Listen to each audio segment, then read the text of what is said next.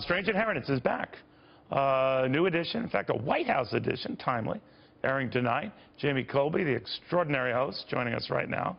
You got to tell me what this White House thing is about. Everybody wants a piece of the White House, Neil. Leave it to me to get it.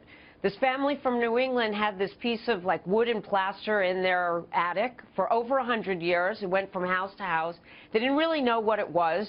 We came in and all of a sudden we learned by having a paint analysis that it's actually a piece of the White House dating back to 1902 that a relative of theirs walked up Pennsylvania Avenue, saw discarded on the lawn. Here it is. It lives in this case now, which is like bulletproof and crash proof. It's very delicate. I was a skeptic, Neil. I walked in and I couldn't believe that it really came from the White House after it was destroyed in 1812 and was rebuilt. This was a piece that was in a hall called the Cross Hall.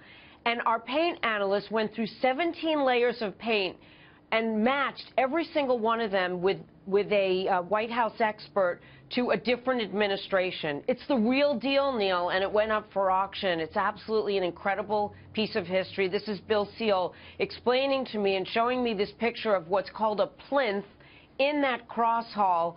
And can you imagine, it was once white and then it was red and it was actually solid gold? You have to look at the candidates now and wonder what color would they paint the cross hall. Yeah, you got to think back. I mean, I'm thinking gold leaf. I'm thinking that too. That was when Teddy Roosevelt was president, I guess, marching on here. But I'm wondering, how do they verify this stuff? A lot of times when they have valuable stuff, and I know you've done this in prior episodes and shows, we have to verify what this guy has or woman has is of great value and is the real McCoy, because you have to separate the wheat from the chaff, right?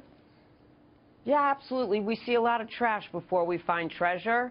But after having the paint analyst tell us that it clearly was from the appropriate time period, and having the White House expert who's written the definitive book on the White House interiors tell us, Bill Seal, that this is it. It went up for auction at RR Auctions in Boston, and, you know, it was bought by a viewer from Fox that saw a little preliminary piece about it going up for auction, and they actually took it home with them. Wow. And it's now owned and appreciated, and that piece of history lives on.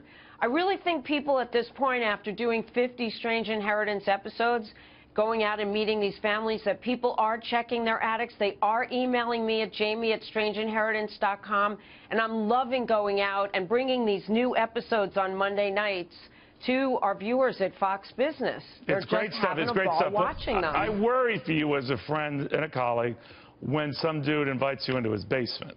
I mean, are there precautions that are made? Are there assurances you get? What? From you, Neil, that if anything happens, I could call you at a moment's notice and you'll come rescue me. They'll sleep with the fishes. They will sleep with the fishes. They were.